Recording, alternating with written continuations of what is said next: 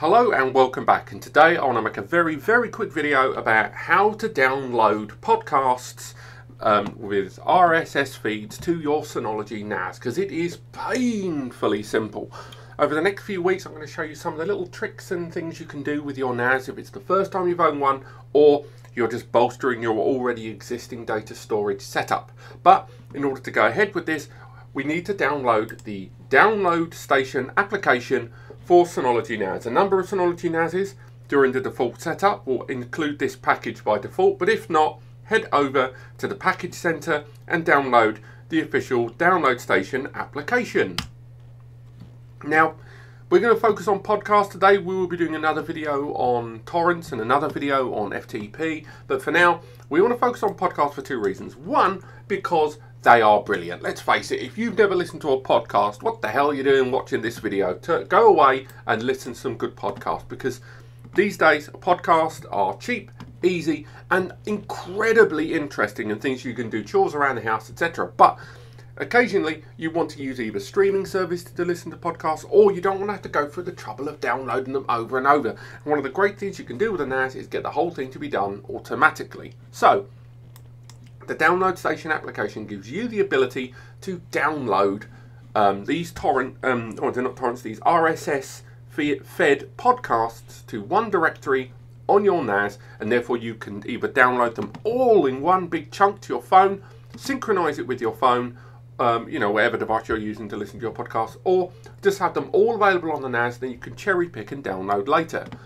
In order to get the podcast onto your NAS, you will almost always need to use an RSS feed. Now, RSS has been around for a long time.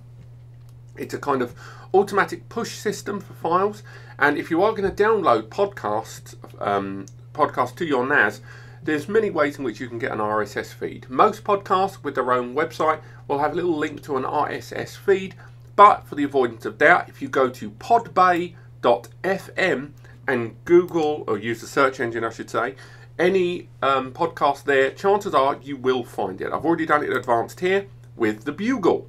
Again, the Bugle, personal favourite of mine, been listening to a long time, do recommend it. So if you want to download the podcast of your choice onto the NAS, head down via Podbay FM and right click on Open RSS Feed. Go to Click Link Address.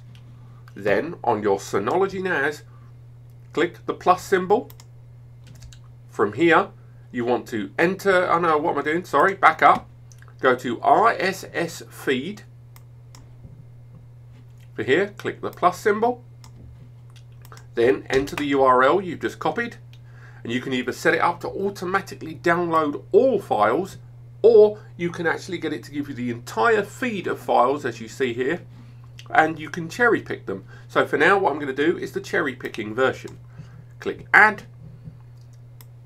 It will scan, and it will give you the entire list of podcasts currently available. As you can see, there's over 250 items listed there. Again, if we move that up, we can cycle through, and if we want to download them, we can right click, just directly download them to the default folder on your NAS, or download to a selective folder, or open them and play them via the web browser. With the download filter, you can add certain things that you want to add or remove. That way, if you're looking for specific podcasts within a certain range or feature a certain person, you can enter those details there to create a filter system for those podcasts. But say for now we wanted the last 10 episodes of the Bugle, we can just go select them all, right click, download, and now it's going to download all of those podcasts. We go to the download tab here at the top, and there's all of our podcast episodes downloading. Now, because it might make things a bit choppy, I'm just going to end those, but as you can see, it's downloading them one by one. And if you do go to the settings, you can set it up that multiple files are downloaded at the same time.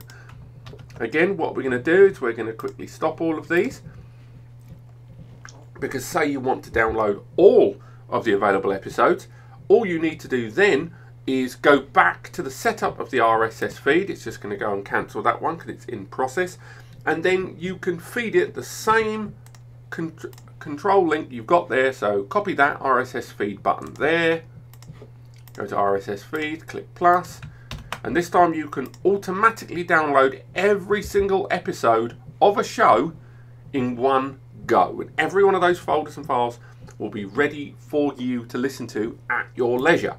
Now, in my next video for Synology NAS, I am going to show you how to download torrents. It's very, very similar to this with a few differences, but always stay legal, guys, because otherwise you are spoiling it for everyone else. Thank you so much for watching, and I will see you